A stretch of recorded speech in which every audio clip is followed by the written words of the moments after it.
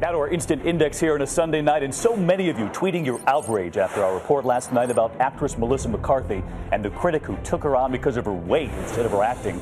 Tonight, though, she gets the last laugh. Her new movie, Identity Thief, stealing the #1 spot. It was Bridesmaids, of course, though, that helped make McCarthy a breakout star. I gotta go.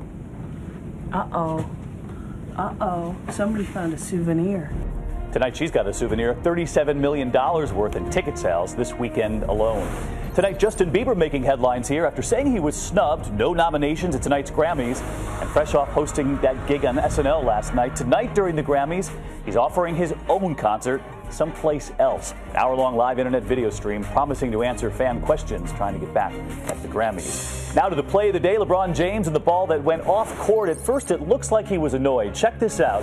It was taking quite some time to get the ball back. But then this, watch. Just thought he had a little fun with that fan there, just off the court. If something catches your eye for the index, you can tweet me at David Muir on Twitter or simply find me on Facebook.